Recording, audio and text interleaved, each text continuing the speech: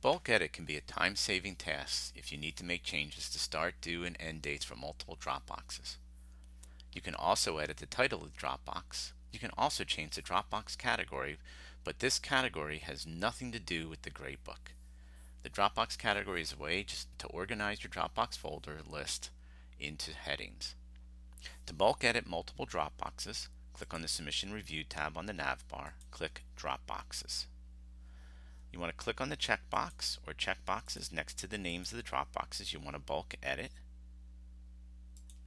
Click Bulk Edit.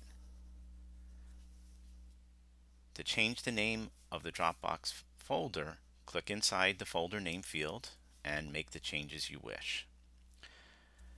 To add a start, due, or end date, click the checkboxes next to each one that you want. Click inside to add your dates. Click inside the date field. It'll bring up a calendar. Click on the date of the calendar. You can also type in here if you so desire. So I can actually type that too if I want. Click inside the time field. Make it the time you want. And again, you can type inside the time field if you want.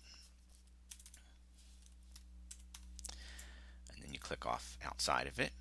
And do the same thing with the end dates.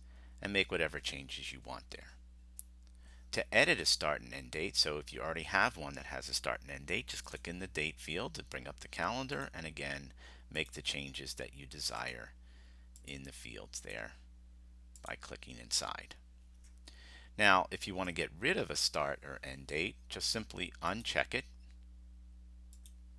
the items, and then when you're all done making the changes, click Save.